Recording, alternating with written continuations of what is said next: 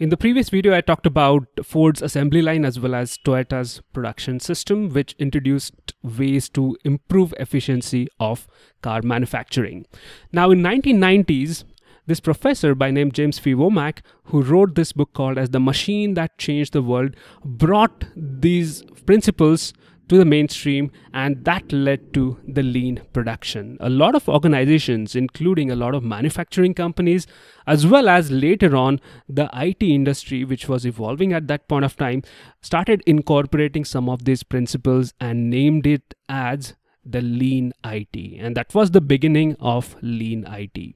So it started with the TPS system, then came the lean IT, the lean world, and in 90s or 1984, there was Theory of Constraint written by Ellie Goldratt, which also had some influence over. This is another management philosophy which had influence over the way we did the manufacturing. And what Goldratt talks about in his famous book called as The Goal is the theory of constraint, which is nothing but you identify the system's constraint, exploit those, elevate those, all your decisions should be around that, and then repeat the process. I'll just show that to you by example. Let's say you have a manufacturing process which has 5 or 6 different work centers here, A, B, C, D, E, and F.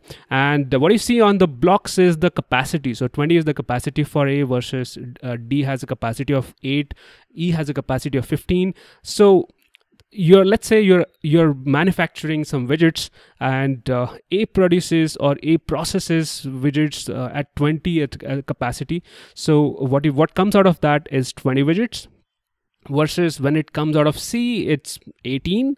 And then you see that bottleneck, right? So your manufacturing process is from left to right, and your first bottleneck here is D as a work center, which has a capacity of only 8.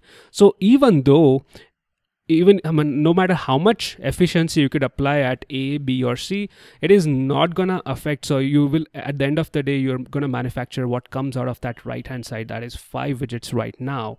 So applying your efficiency at A, B, and C is of no use unless you resolve the constraints that you have that are D and possibly F, and that's where you begin with. So all your decisions should be around this, resolving this constraint, elevate those constraints, and see, once you elevate those, well, let's say you change the capacity or increase the capacity for D, immediately you will see the results, and till like F you get like 15, and that's another constraint that you'll have to work around.